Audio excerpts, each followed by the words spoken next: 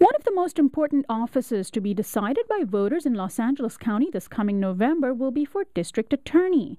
The two candidates vying for the position currently held by Steve Cooley are Deputy District Attorney Alan Jackson and Chief Deputy District Attorney Jackie Lacey. The candidates were chosen after a June primary in which Lacey beat out Jackson with 32% of the vote. Jackson came in second with 24%, and current City Attorney Carmen Trutanich came in third and was thereby eliminated from running for the office.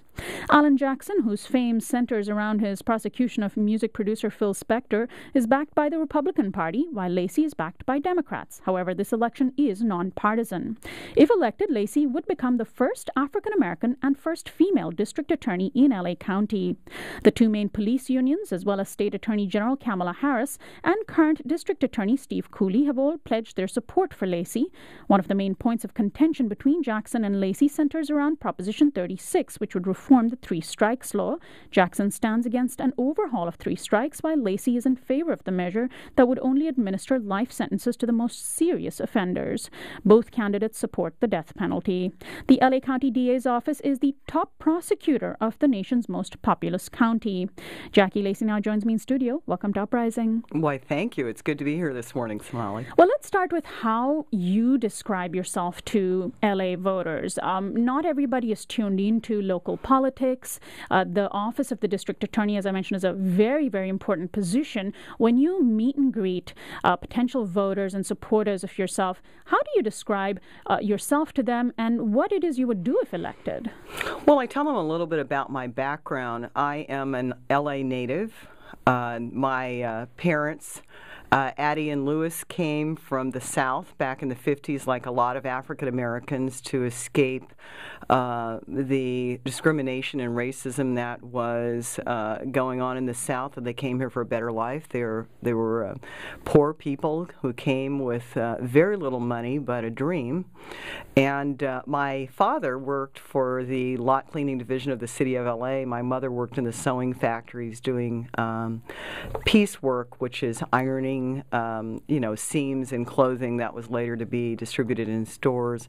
And later she got a job working for LAUSD, the Los Angeles Unified School District, as a cook. And I'm the first kid in my family to go to college. I have a sister, Carol. And that was the mantra in my family, go to college, go to college. And so I went to UC Irvine.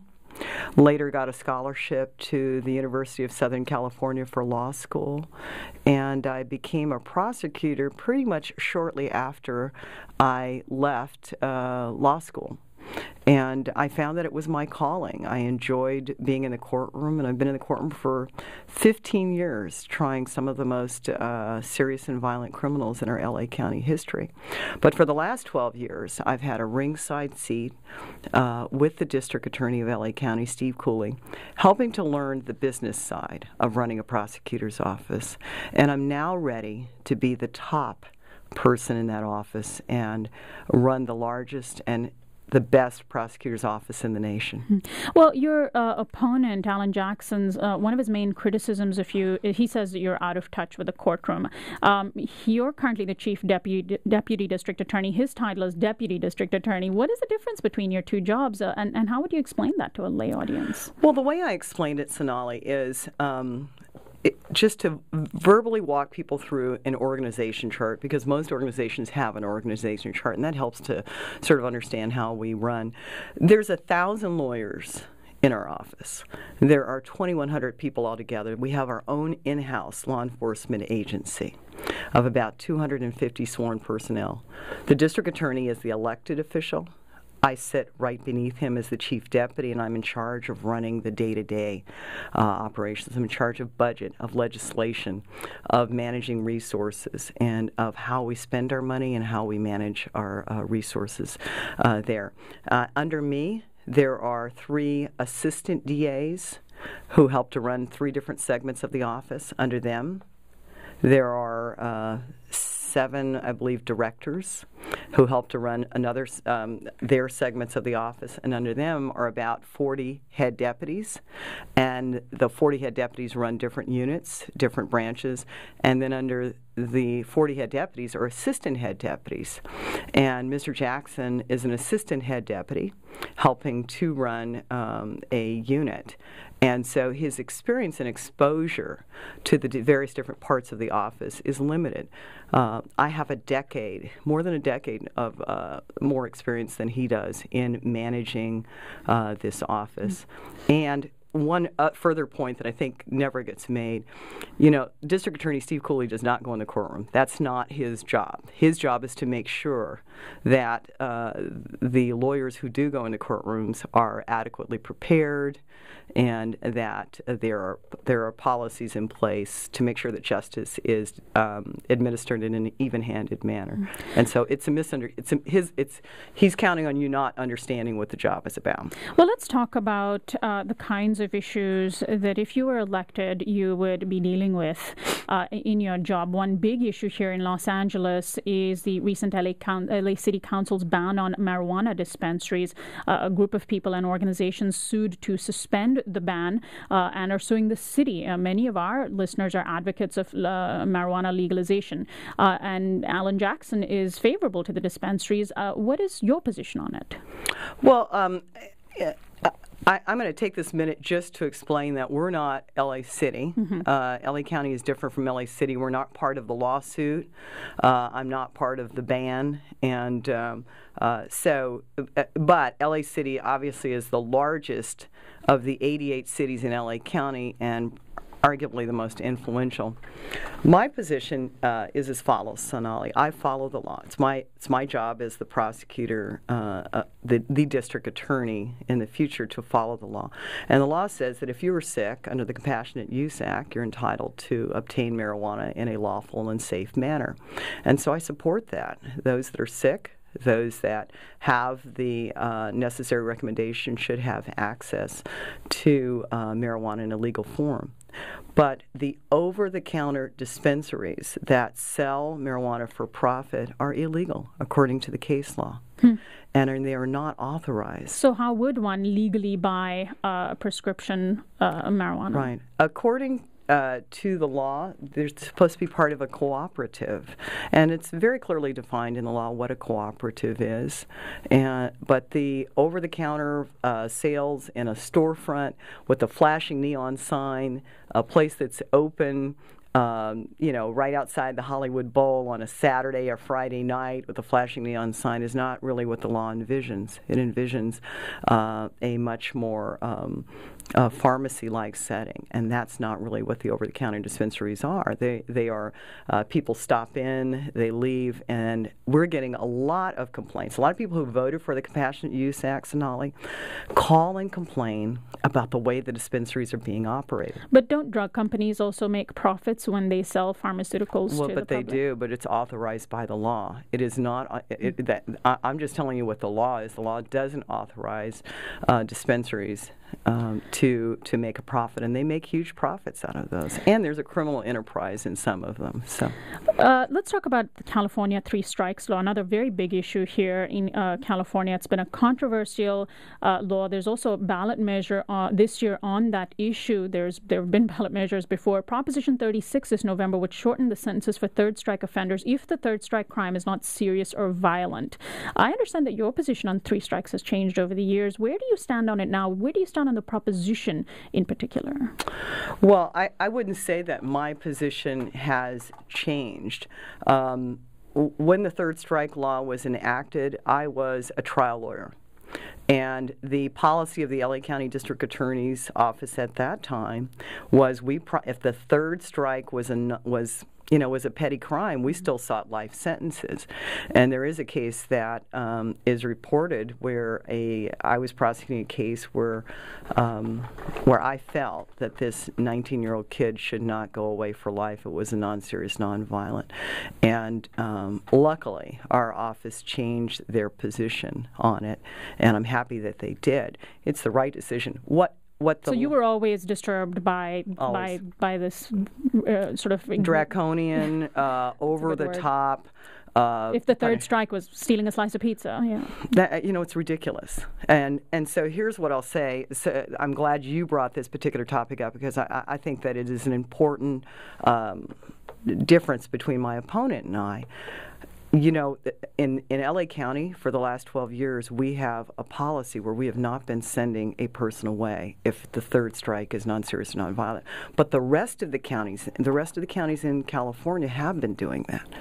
And this law would make LA County's policy essentially the county all over the policy all over the state, and it's the right thing to do. It's worked so well for us. LA County with this in the last 12 years, the crime rates have dropped to a new 60-year low. So we've demonstrated that it can be done. That Armageddon won't happen if we are reasonable in how we punish people. Mm-hmm. And so I'm in favor of it. I've been very vocal from the very beginning. My opponent is not.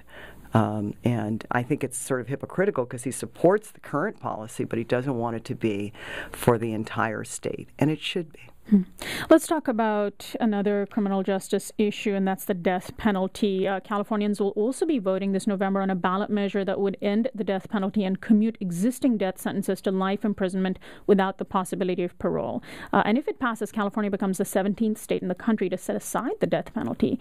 Why are you in favor of the death penalty? Well, I'm a career prosecutor. I for the last 27 years of my life, my day job is going into the office and being exposed on a regular basis to some of the most horrendous and evil acts.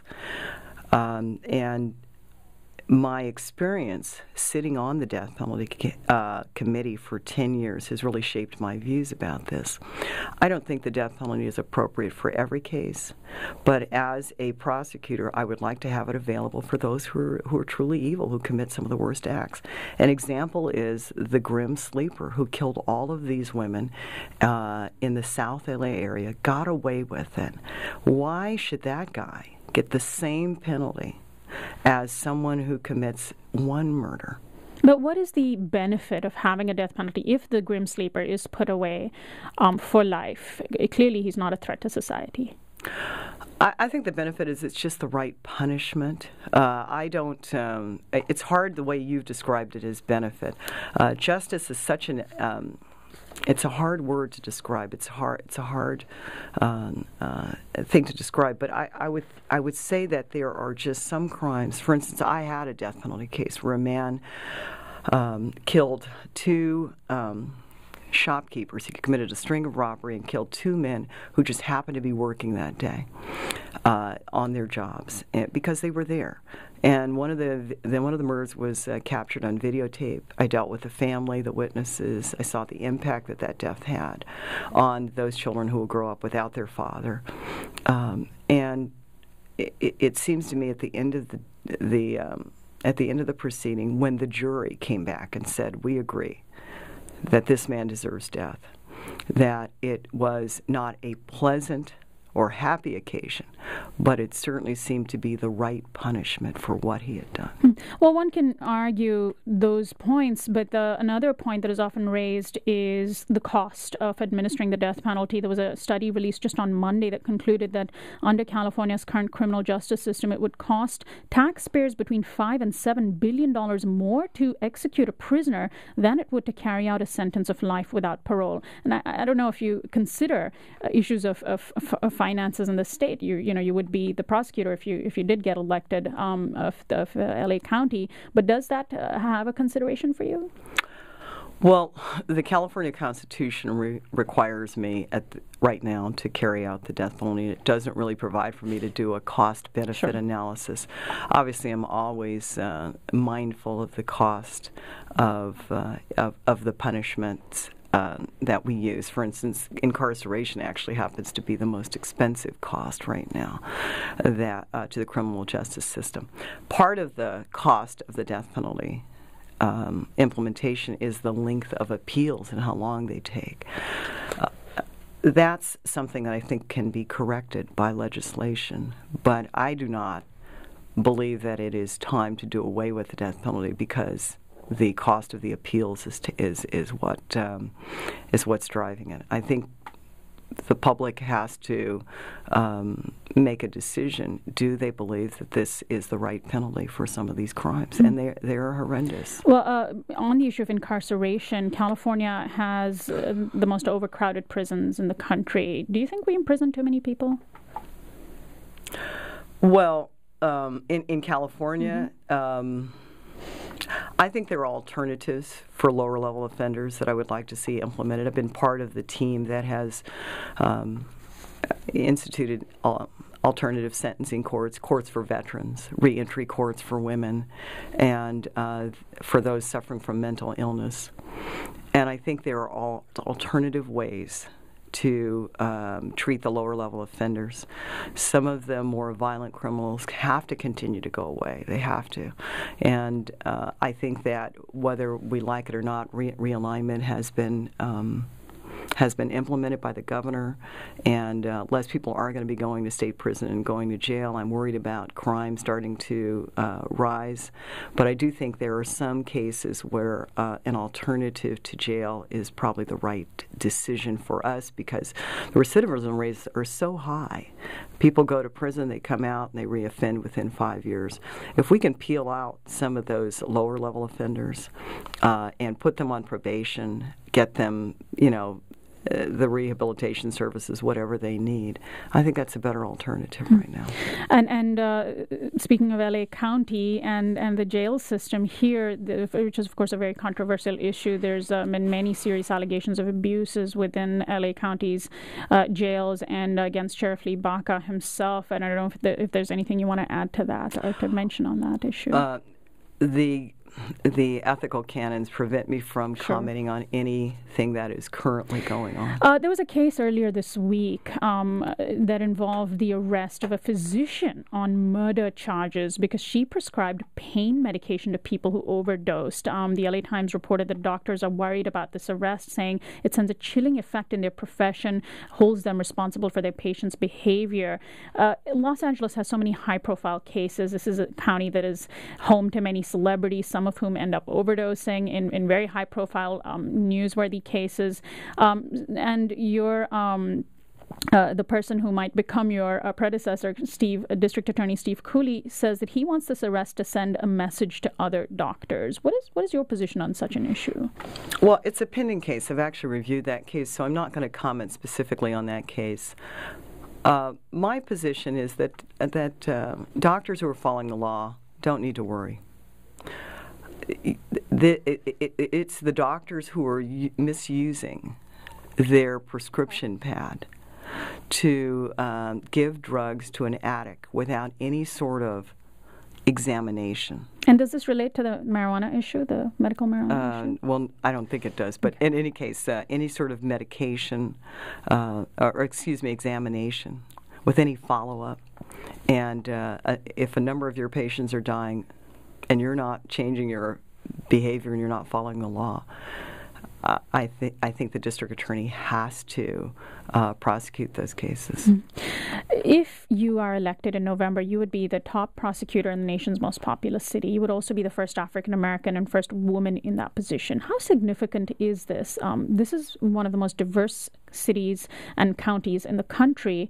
And is it amazing to you that county DAs have been all male and mostly white? Well, I think that, first of all, I always remind people that I am the most qualified person running. Clearly now, when we're down to two candidates, and we have one who's